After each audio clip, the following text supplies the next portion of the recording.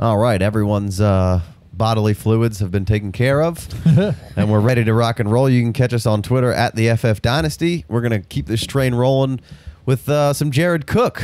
Are we holding or are we rigging the register? Anybody want to go first here? This is a big reason why I'm a tight end punter, because this is one of my favorite late round targets, and you know that happened. Obviously, he could be in the exact same position that Trey Burton's in last week, but would you ring the register or holding on for dear life here? Well, you got Jared Cook all over your dynasty rosters, and for that, sir, I tip a cap to you. You and I both drafted him a couple times in some FFPC leagues in the rookie draft in the 4th, 5th, 6th, 7th round this year. I say 4th, it wasn't, but most rookie drafts stop at 4 rounds. FFPC goes 7 rounds, and then 5 and 6 rounds. We were dotting up our teams with Jared Cook. Feels really good to have him. Would I sell him or would I hold him? There's two different. Obviously, there's plenty of ways to look at it, but for me, you got the guy that had just lost Delanie Walker, and maybe he might have thought he was a contender, and Jared Cook might be a really nice plan B, and you might be able to really get some solid value out of him.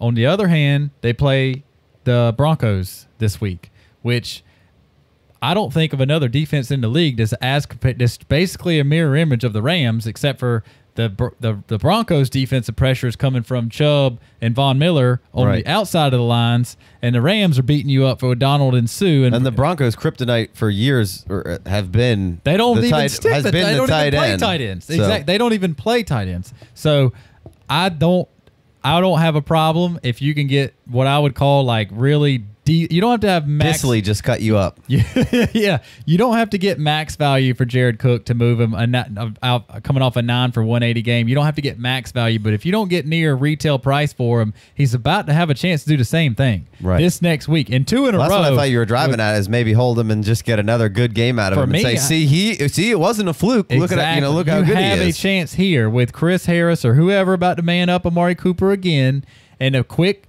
It's interesting to not know exactly what the Raiders' offense is yet, because, first of all, they look really good in the first half against the Rams, but I think a lot of teams are going to have to get the ball out in 1 second against the Rams. Right. I think a lot of teams are going to show you that. Such a good front, and you're trying to avoid those two corners. If nothing else, I think the Raiders just really put together a decent first-half diagram to do what they did. I mean, they really did play well against that pressure. It fell apart in the second half with some. Well, once the Rams started scoring and putting the pressure on the Raiders, took a minute for the Rams to get in sync. They had played no preseason, which is going to make the Rams nasty going forward when they get going on offense, and then you had to face that D line and those cornerbacks they brought in. Yeah. But for Jared Cook, he's basically got the same situation this week, and I think he's going to get peppered with targets again. Did the defense try to look for him? Maybe, but the Broncos don't even play. Disley just tore you up. Like, the Broncos don't play defense against tight ends to begin with. I think the same game script comes in for the Raiders, and they hope that that they're not going against that well-oiled machine. It wasn't well-oiled in the first half. I'll give you that, Jay Wayne. You're exactly right. But they're not going against the Rams and Gurley and all that stuff. They're going against the Broncos and 3 interceptions, Case Keenum. So I think it's a little bit. But 3 touchdowns. So inevitably, before we get Jay Wayne's take on Cook, are you saying that you would wait a week to sell, or are you just saying that's kind of like what you could do, and you're trying to hold on to this guy? Like, what do you think the real Jared Cook is? I think he was tight end like 7 last year. Exactly. I think the real Jared Cook is one of the most athletic tight ends in the league. We hated on this guy when he was a Packer and multiple stops before that, because of that he was super athletic and awesome, and he's just never put it all together, because maybe it was just the lack of wanting to be great. And now it seems like he's put together a really good team. He also looks a little bit like Beetlejuice. He does. From the Howard Stern Show. Scarlet! She's the resident Chiefs fan, and she does not like all this Oakland Raiders talk. Yeah. Not a fan of the division. Like, what about Tyreek Hill? He just crushed it. Yeah, but, she wants to move forward. Answer the question, Binko. Situationally, how many teams outside of Gronk, Kelsey, Ertz feels good about their tight ends? Right. Jimmy Graham poo-pooed to bed. Delanie Walker's out for the IR. Trey Burton. You know what I mean? Kyle Rudolph caught one ball, just happened to be a touchdown. Whatever. It's like that one catch game didn't happen. I got a touchdown out of him. Can you? That's true. Can you?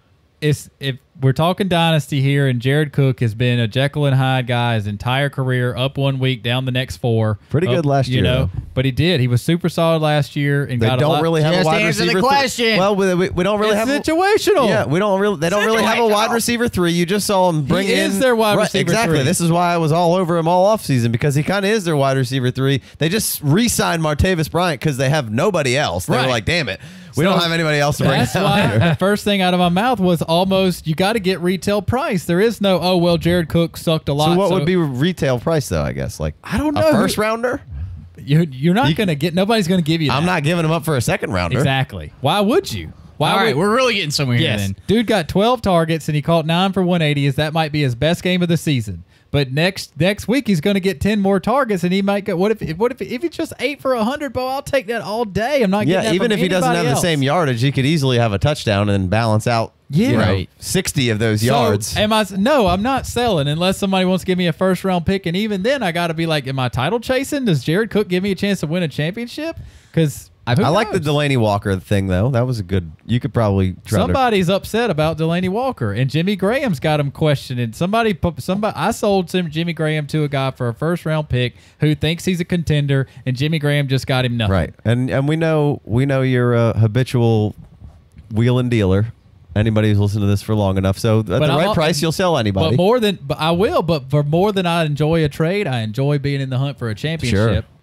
And I'm not afraid to. I'll spend my first round pick before the trade deadline, even if I've already locked up the playoffs. Yeah, and it's too soon to really determine if you're chasing or not. Right. For the most part, I mean, you might be able to look at a roster or two and be like, yeah. Yeah. All right, Jay Wayne. If someone gave me a first round pick for Jared Cook, I think I'd have to take that.